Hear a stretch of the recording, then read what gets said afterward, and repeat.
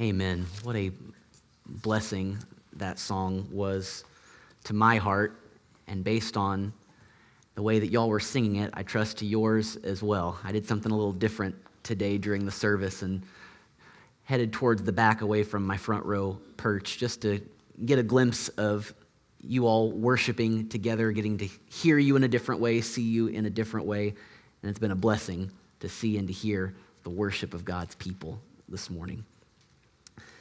We've sung about the higher ways of our God, ways that are higher and greater than we can understand, plans that are not always our own. And it's about making plans, making decisions that I'm preaching this morning.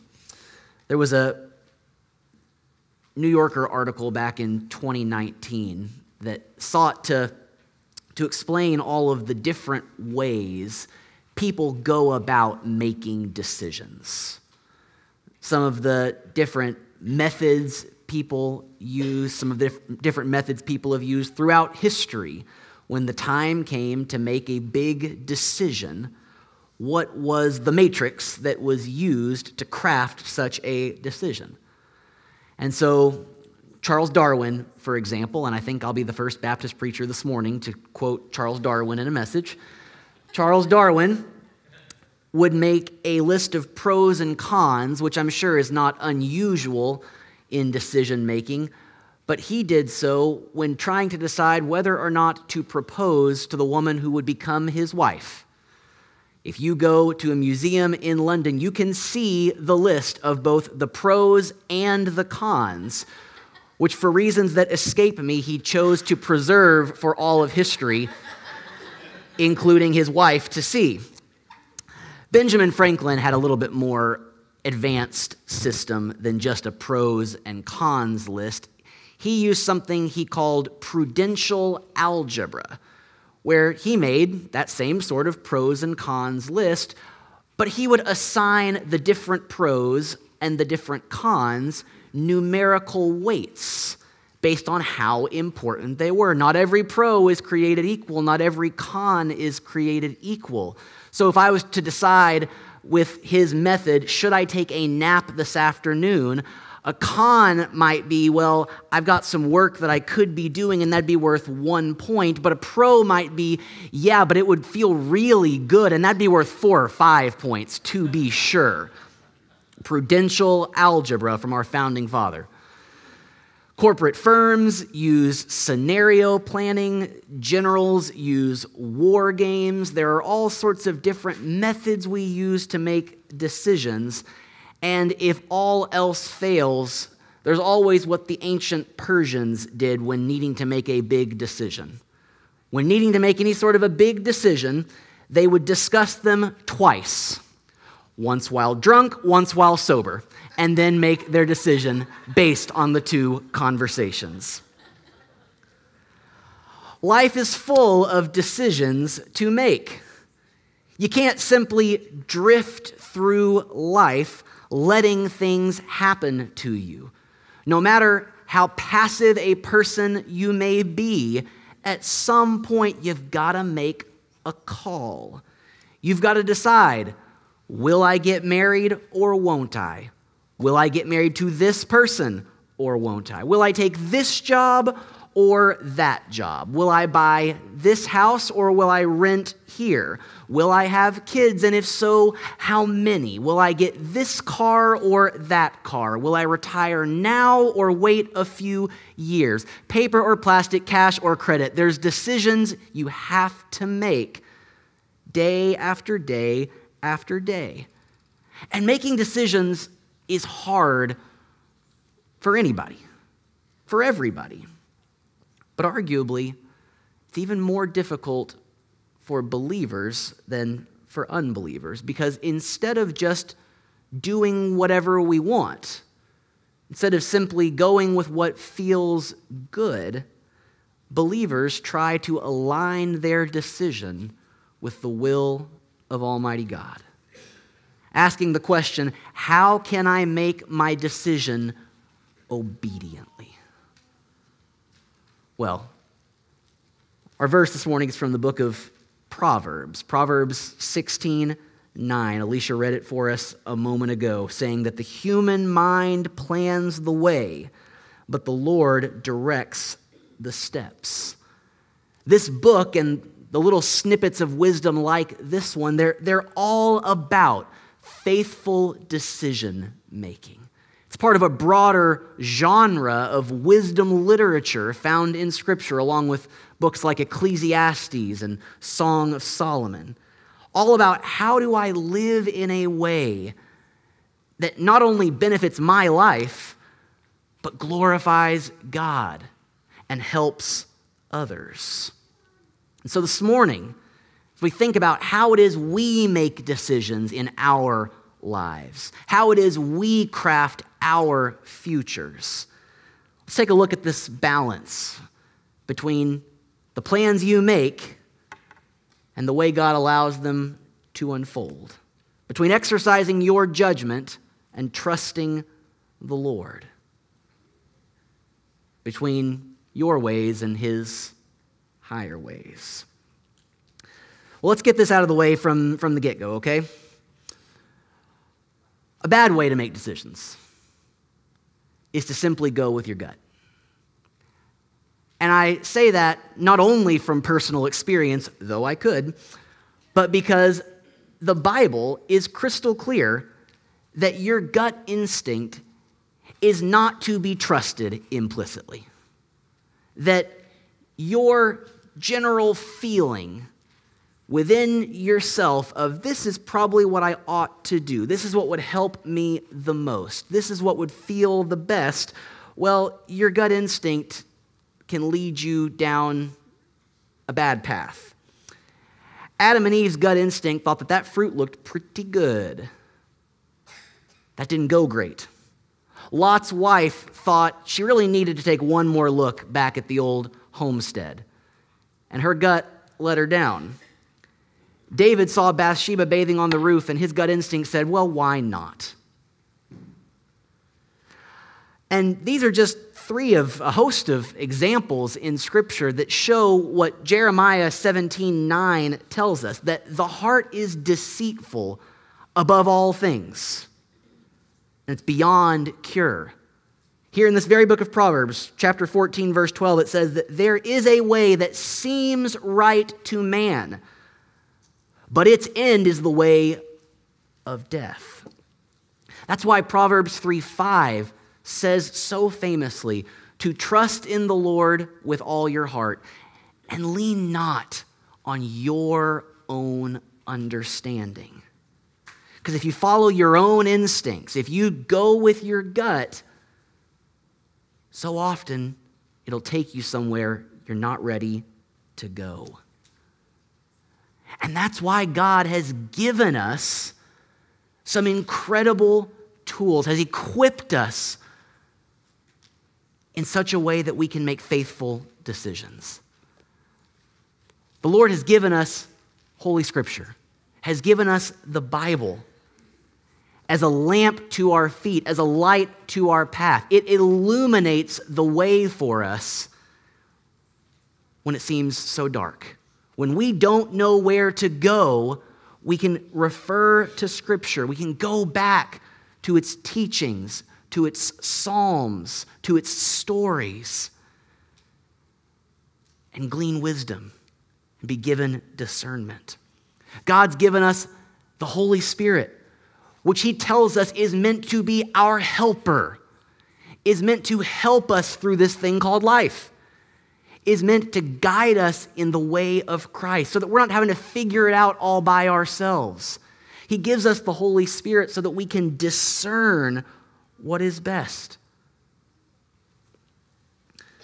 But sometimes, instead of using what we've been given, we just go with what we think would work best. God's given us these incredible tools, and we don't put them to use. Whenever I think about the superhero Batman, one of the things I think about is that utility belt that he has. And they've I've noticed over the years as the characters gotten more and more realistic in the various films and TV shows, they've kind of de-emphasized it a little bit. They've really focused more on his detective work and his fighting and not so much on the shark repellent bat spray that he used to carry around. But back in the day, that belt had anything and everything you could imagine. If he needed to climb a wall, it had what he needed. If he needed a fingerprint kit, it had what he needed. Any tool imaginable, Batman had in that trusty utility belt around his waist. He had the tools he needed. Well, guess what, church family? So do we. When it comes to making plans for God's glory and our good, He has given us what we need. He's given us His Word. He's given us His Spirit. He sent His Son to seek and save the lost. So when the time comes to make our plans and to make our decisions, we've got to use the tools we've been given. And then, because this is the second half of that verse, and then when we've made our plans, we've got to do the hard work of entrusting those plans to Him. Because it says that the human mind plans the way, and the Lord directs the steps. See, the nature of planning, the nature of setting any agenda, crafting any plan, is that at some point, the control is out of your hands.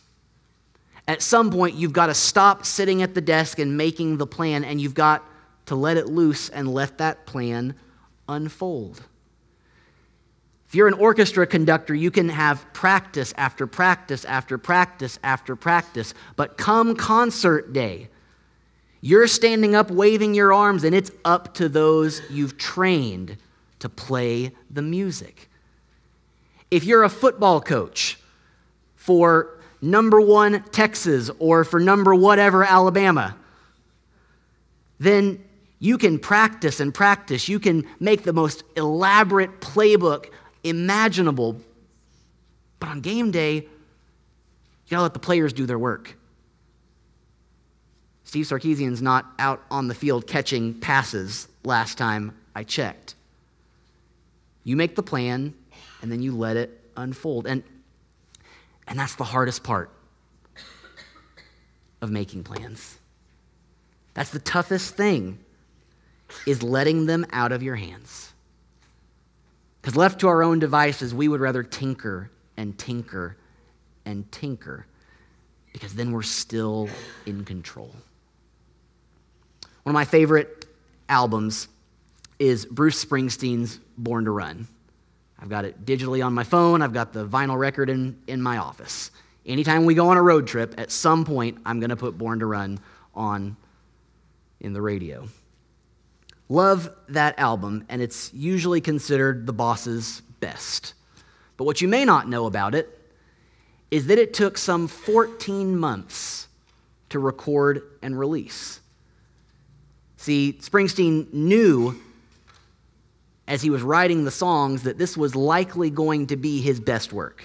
He knew it was better than anything he'd done before, and it was hard to imagine he'd make anything better afterwards. And so he put his nose to the grindstone, and he wanted it to be perfect, just as he imagined it in his mind. And so, day after day, week after week, month after month, he and the band went into the studio, recording for sometimes 18 hours over a day, and then going into the production booth to see how it sounded. And yet, after 14 months, he still wasn't satisfied. He wanted to keep recording. He wanted to keep tweaking here and there, and it fell to his producer to finally say, "It's done. You've got to let it go." We're all like that to some degree. Because there are 3 things that people are irrationally attached to: their pets, their sports teams, and their plans. we love them. We don't want to let them go. But when it comes to those plans, faith means turning over control. It means trusting God with the future. It means being okay when God takes you down a different path than the one you envisioned, than the one you charted out. Because while you made the plans, He's directing the steps. Because while you made the decision, He's the one who holds the future. See, here's the thing, church family. Every single one of us wants to know what the future holds. Every single one of us wants to know what is coming next. At your workplace, in your family, at your church, in the stock market, everybody wants to know what's going to happen. But God didn't give us a crystal ball. He didn't give us a stack of tarot cards to know the future. No. What He calls us to do is to know Him well, to read His Scripture faithfully, to listen to the leading of the Holy Spirit. And then when we have made our decision, when we've crafted our plan, when we've charted our path, to turn it over to Him, to trust Him with what happens next. It's an impossibly hard thing to do sometimes. It's an impossibly difficult thing to trust someone other than yourself with the future. But our God sent His very Son to this world to live and die and rise again for our salvation so that we could know eternal life with Him. Jesus paid it all, and all to Him we owe. And that includes our futures. That includes turning over to Him that which we hold on to the tightest. Trusting in the Lord with all of our heart instead of leaning on our own understanding. See, the human mind is what plans the way. And may you do it faithfully. May you employ the tools you've been given. For the human mind plans the way. But it's the Lord that directs the steps. May we go where He leads. Would you pray with me? Father God, I thank You for this day. And I thank You that You are worthy of our faith, worthy of our trust, worthy of our hope. I thank You that You hold the future in Your hands. I pray, Lord, that as we each and as we all make our plans, as our human minds craft the way, make the plans, make the decisions, I pray, Lord, that at the forefront of those decisions would not just be our good, but would be Your glory. That with eyes fixed on Jesus, the author and the perfecter of our faith, we would seek to align ourselves with Your will. That we would listen to the leading of Your Spirit. That we would read the words of Holy Scripture. And that by doing so, we would be able to discern where You're taking us. So, Father, as we make our decisions and craft our plans, may we do so for Your glory. And may we trust that in making those decisions, in drawing up those plans, that what You bring about will be for Your glory and for our good. May we place our faith not in our own capabilities, not in our own understanding, but may we trust in you as you direct our steps. May we follow where you lead. It's in Jesus' name that I pray. Amen.